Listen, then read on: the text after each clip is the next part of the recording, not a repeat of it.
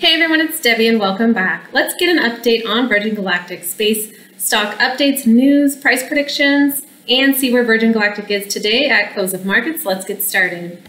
All right, everyone. So today, August 12th, space stock Virgin Galactic Holdings is in the red, down 5.19% at $25.94.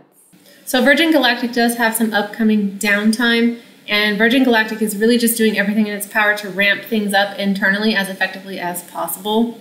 And the $500 million in stock Virgin filed to sell after its first flight should help fuel this infrastructure upgrading period that's going to be taking place. So 8 months is probably not really a long waiting period, especially because once it's time for Virgin Galactic to get started back up again, it won't stop.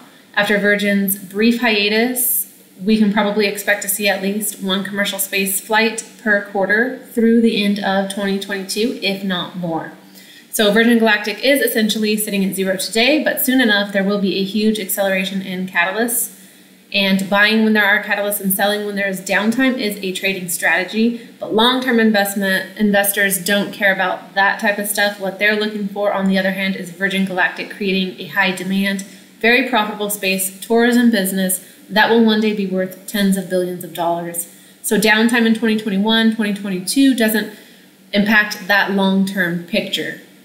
So Virgin Galactic's behind-the-scenes upgrades over the next 8 months will bring both Virgin and SPCE stock to new heights.